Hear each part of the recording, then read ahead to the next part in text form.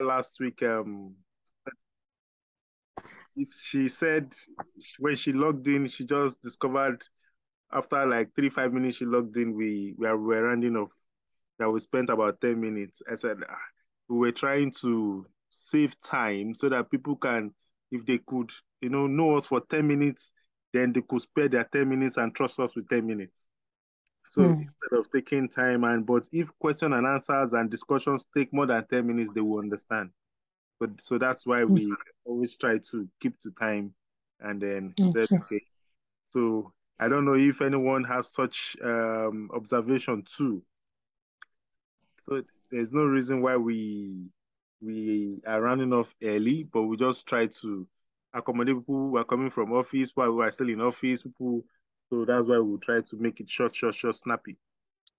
Okay, but sir. If question and answer takes more than 10 minutes, fine is allowed. But at least the teaching should, be that concise so that they could spare whatever time they spare, they could benefit from it and not get distracted. All right. So let's continue. Beware of false messengers. Nehemiah 6:10-14. Nehemiah 6:10-14. Beware of false messengers. I believe all of us know who false messengers are. People that come with news that are not real. People who come with news or information to swindle you. People who come with news or information to deceive you, to distract, to even kill one, to make one fall into a particular trap that has been set against such a fellow. So those people are false messengers because they come with false news, false information. And then somebody said, you're as good as the information you have access to. So when you work on information from false messenger, you can be sure the outcome cannot be right. So tonight we'll be taking our reading from Nehemiah 6:10-14. Nehemiah 6:10-14. So afterward, I want you to pay attention to this Bible reading. Afterward, I came unto the house of Shemaiah, the son of Deliah, the son of Mehetabel, who was shut up. And he said, let us meet together in the house of God, within the temple, and let us shut the doors of the temple, for they will come to slay thee. Yea, in the night will they come to slay thee. And I said, such a man as I flee, and who is there that being as I am would go into the temple to save his life? I will not go in. And lo, I perceived that God had not sent him, but that he pronounced this prophecy against me, for Tobiah and Sanballat had hired him. Therefore was he hired, that I should be afraid, and do so, and sin, and that they might have matter for an evil report, that they might reproach me. My God, think thou upon Tobiah and Sanballat, according to these their works, and on the prophets that would have put me in fear. Praise God. This passage is very instructive, very, very instructive. Nehemiah came all the way from Babylon to rebuild the wall of Jerusalem. He had the go ahead from the king of Babylon. He had prayed to God. He came to start the building, and people came to discourage him. Sanballat and Tobiah were one of them. They told him, you can't achieve this. You don't have the resources, both material resources, both human resources. And in fact, you don't even have God backing. And they talked him down. He was dogged and rugged. He said, no, I'm going on. I'm going all the way. Now, while they saw his determination, they still went ahead to cook up fake prophets and prophecy against him, to tell him, see, people are coming to assassinate you. You need to run. You need to hide so that they don't get you. And Nehemiah was, how can I go and hide Who am I to hide? Even when I'm not hiding, who am I? Let them come and kill me here. They will come and meet me walking here. Where will I go to? What is my life worth when Jerusalem lies in ruin? And then he perceived later when things were going on, when he could read body language after they noticed he was not going to accept the prophecy as being from God.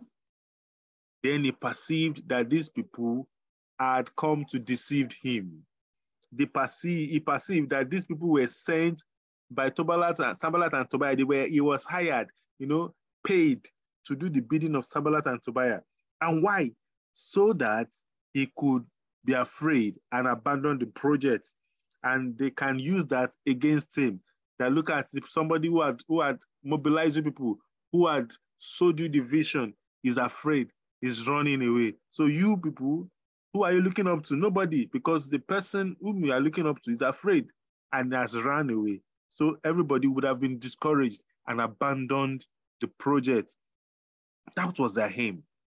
And then God worked miraculously by revealing their plans to Nehemiah.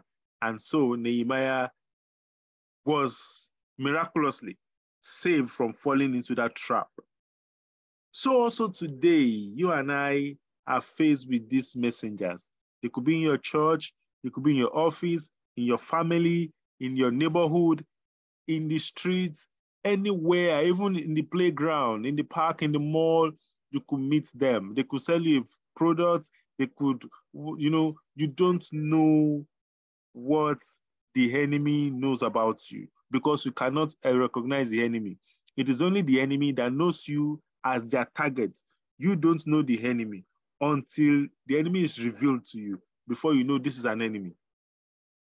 Until the enemy is revealed, you don't know him or her. But the enemy knows you because you are the target. So everything they do will be to make you fall into the trap they are setting.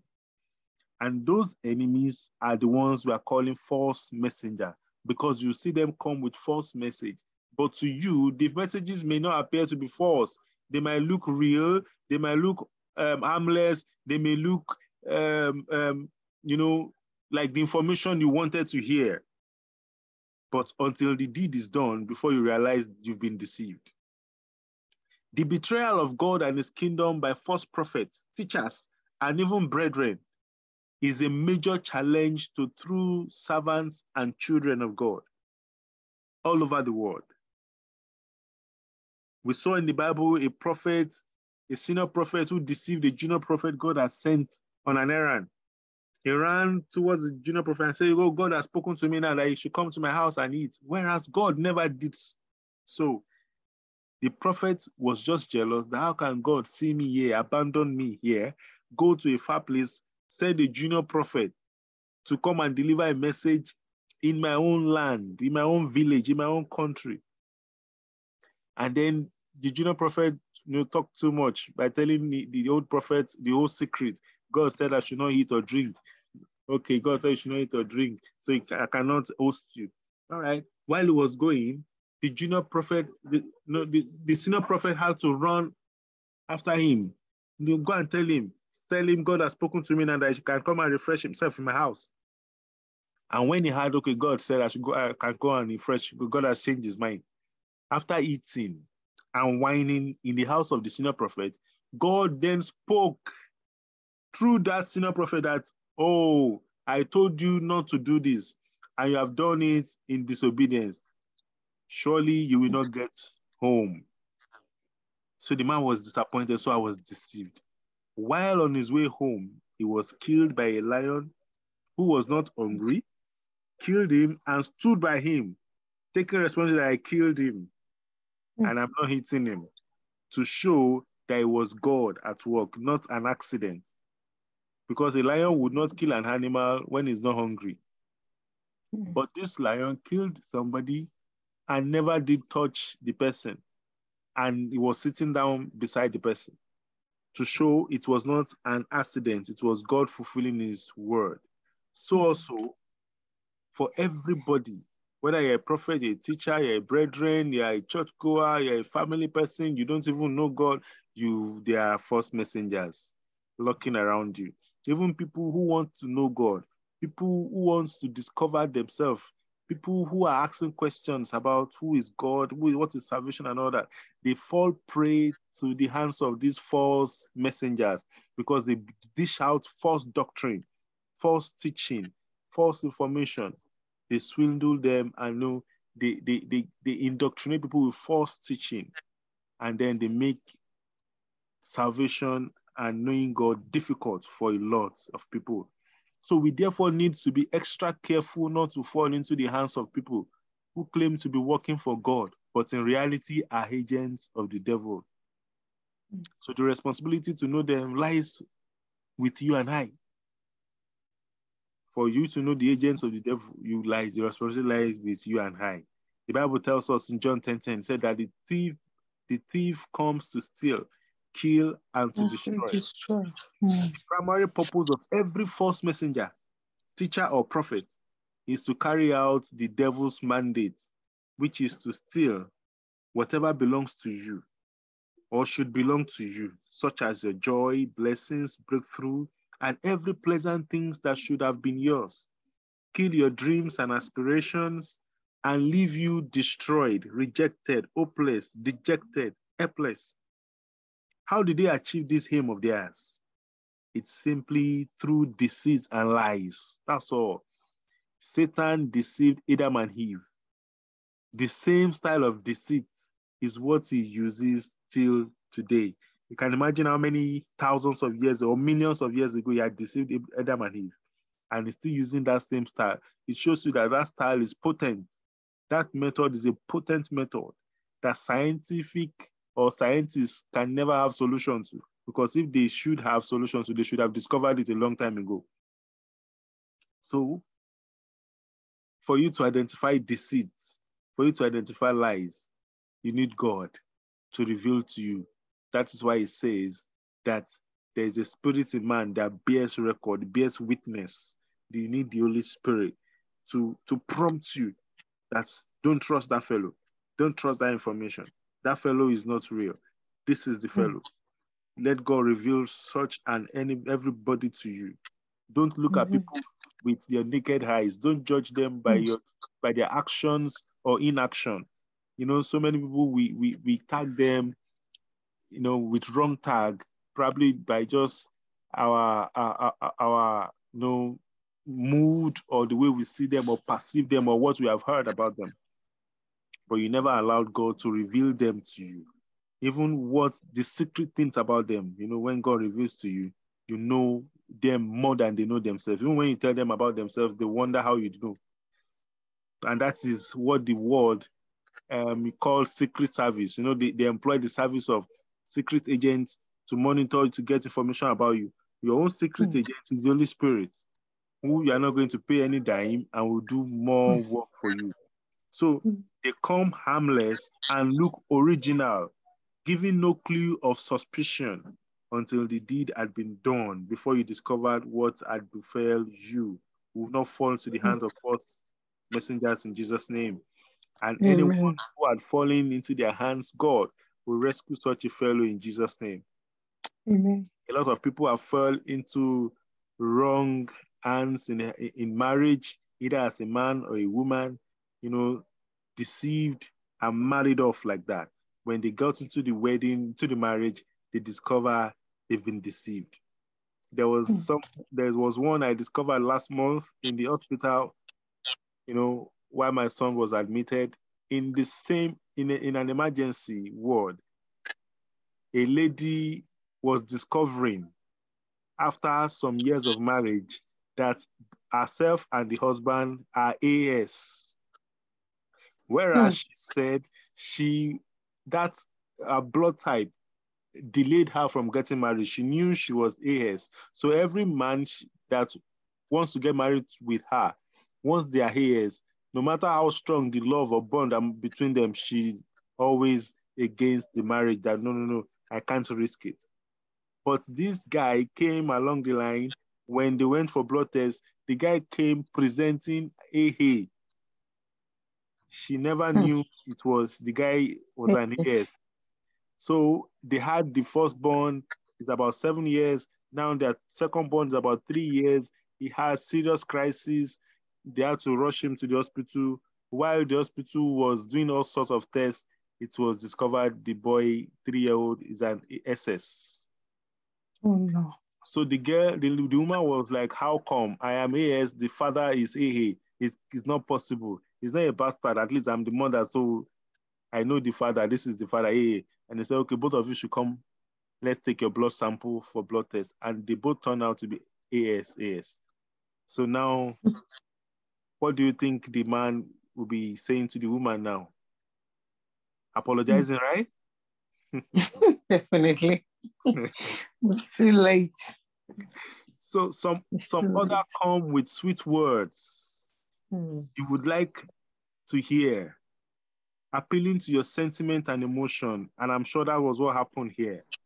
So some others come armed with evil spirits, powers, even to hypnotize people. They come with evil powers, evil spirit, they hypnotize people. So they will deafen your ears to the right information. All you do is them and them alone. Whatever they say is right. Whatever they ask you to do is what you do. So Acts 20, 29 to 30 tells us something. Acts 20, 29 to 30 said, for I know this, that after my departing shall grievous wolves enter in among you, not sparing the flock. Also of your own selves shall men arise, speaking perverse things to draw away disciples after them. So even among the elect, some people will fall. Some people will come up with false teaching, false doctrine, and then they come to take people, pluck their feet out of the right doctrines, and then take a lot with them. They lead a lot astray. Even those whom you are going out there to win, to convince, to change, there are also people who are going out pretending to be like you, pretending to be part of you, going there to deceive them. So it makes the work difficult for them to identify who is real, who is original, and who is not. Because you've been mixed with mixed multitude. You've been mixed up with fake, with counterfeit, people who are pretending to be real, who are pretending to know it, people who are pretending to be like you, and then giving out false information. So from the above picture, we see that no one is entirely free or immune from false messengers. As a child of God, and what's of also for would-be children of God, that is sinners. So you're not only child of God or children of God that should be weary of false messengers. Even sinners should be weary of false messengers. When you think you're approaching a man of God, when you think this fellow should be a man of God, a woman of God, it could just be a false messenger, a false preacher, a false prophet that you are preaching. And a lot of such people have been swindled. As a child of God, the documented word of God, which is the Bible, and the Holy Spirit should be your saving grace. If you constantly fellowship with God, with the Holy Spirit, if you meditate on the word of God, you will have an headway. You will have a headway, a good hedge over false prophet. You can always test or ask about any information they are giving you from God. Is it true? Is this information from you? If they are giving you any prophecy, you can check it in the line with the word of God. Is the word of God backing such prophecy? Any prophecy that instills fear into you is not from God. God will never make you afraid, because he said to us in the scripture 160 times, he said, fear not. Somebody that told you fear not will not put fear into you. So any prophecy, any message that instills fear into you, that sends fear into you, is not from God. You then have to check every of these messages and teachings in line with the word of God. That is what will tell you or teach you what God is saying. If it is God that is talking or not, easier to know that way. And then if you have the Holy Spirit, then it can prompt you. When the person is talking, then it bears witness. It confirms what the Father is telling you. Also the same. Of the truth, that is what I've just said. So, but if he's not confirming it, then it shows that he is not the one saying it. Praise God. God bless you. So I would round off here so that I can entertain your contributions, questions, and all that we have tonight. Praise God. Hallelujah. So you have the floor. Questions, contributions.